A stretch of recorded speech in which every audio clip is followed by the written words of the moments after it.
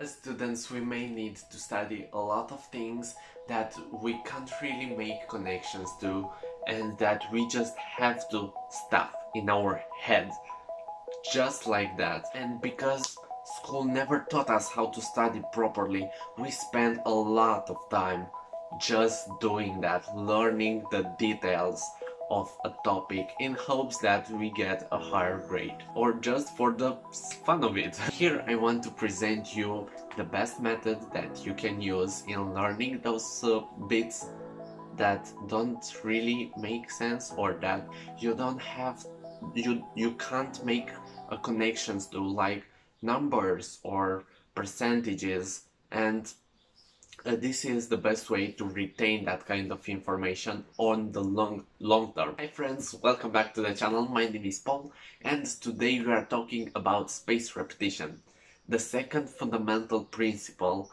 of learning effectively. So this is the third video on this specific topic, and you don't really have to watch the other videos to understand this. It will make a lot of sense on its own, but after finishing you can easily check out the playlist that I made, which I'm gonna link in the description down below. Now, how do we store information for longer periods of time? Because you may think that you can read 2 pages 3 times a day and that you will learn everything on those pages. But I'm sorry to tell you, these are all lies. The way you study, the way we study as humans, the way our brain retains information is in 2 ways. The first one is pulling things out of your head instead of stuffing things in. You have to pull things out. And the second way is by doing that frequently. So you tell your brain that that information is useful for you and that it needs to be retained so you can use that later. Because it's something useful, it's something that your survival depends on it. At least this is what you want your brain to think, your mammal brain. So spaced repetition. I think this is pretty self-explanatory. You just have to space out the time that you are recalling a specific fact so that it remains in your brain, so that you don't forget it. Because if you just learn a thing once, it doesn't mean that it will last forever. After sometimes just 2 days, you can see that you don't remember the thing that you learned. And this is why we have to space out our repetition, to repeat that thing that you learned in a specific frequency, or a frequency that will allow you to take that information from your short-term memory and put it into your long-term memory. Okay, so this is the diagram of spaced repetition. As you can see here, this is when you first started studying a topic, when you first learned it by heart and you knew it perfectly. And this is the curve that information, that factoid, that topic will last in your mind if you don't use spaced repetition. Now, if after a while, after a day, let's say, you come back to your desk and start recalling that thing actively, not just rereading it, but to reconstruct the way you learn it, to remember everything from your head, not just reading stuff, you can see that that information now is up again at 100% retainment. And then it has a nice curve as well. And as you can see, the time that you remember that information now is a little bit longer. But if you add a larger frequency, let's say after a week, from the second time that you recalled that information, you recall it again. Now it has even a longer period of time of retention.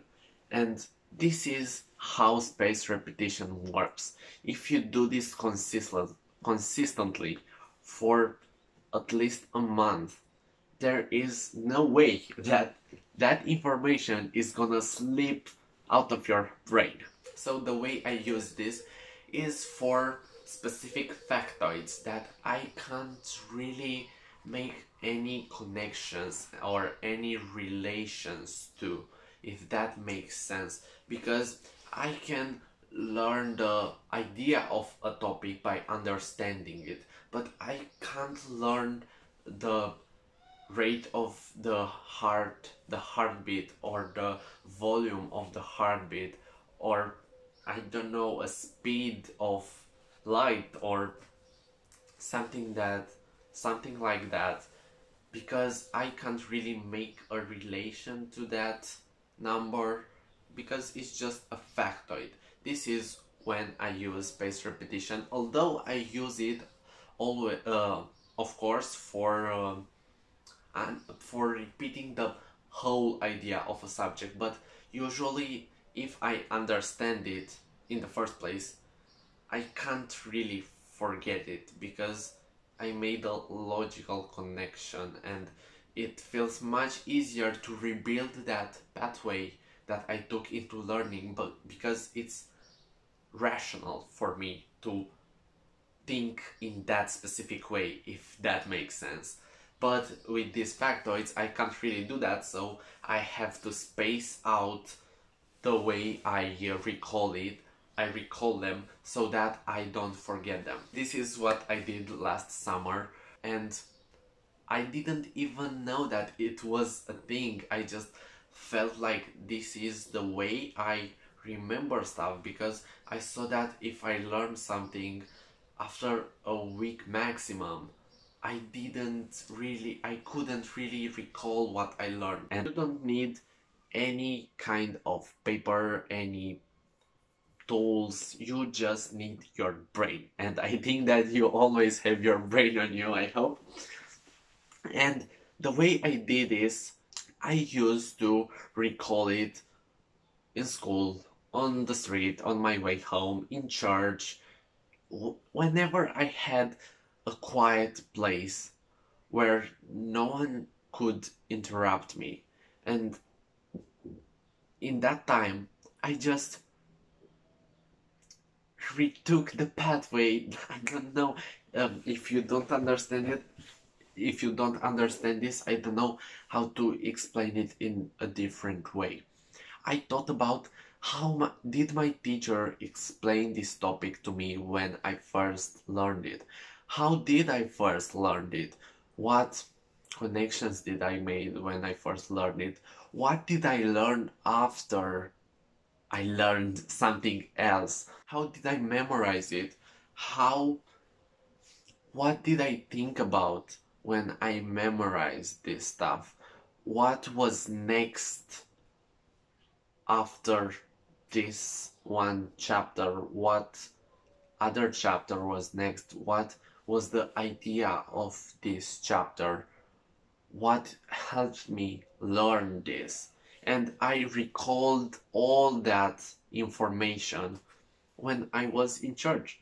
And you may know that this is not easy stuff, and I encourage you, if you find a hard time into remembering something, don't just go to your textbook, don't just open up your book and read the thing that you forgot from there. Really try as hard as you can to recall that information with the power of your head, without using any kind of external source, because this is the best way of learning, of retaining stuff for long term. If your brain sees that you struggle to remember this information because you need this information, then he thinks that you need that information for survival, because it's so important to you, and you just force your brain to think about, and you beat yourself up for not remembering something. I don't say that you should beat yourself up for not remembering something, but just put in the extra effort of thinking. Give yourself time to think about something. Don't just expect the thing to pop up instantly in your head. Just give some time, like 5 minutes, to think about this as hard as you can. Nowadays, the best app that I found that I use for spacing out my repetition is called Anki. If you want a short summary of everything that you need to know about Anki and the core principles and how I use it, I will do a video soon about this amazing app, and I will be linking in the description down below, so you can check it out if you are seeing this video after a while of me publishing it. Now, if you didn't watch the other videos of this series about how to study effectively, you can do that by clicking the video up here. And thank you so much for watching. I wish you a powerful mind and a relaxing weekend. Bye!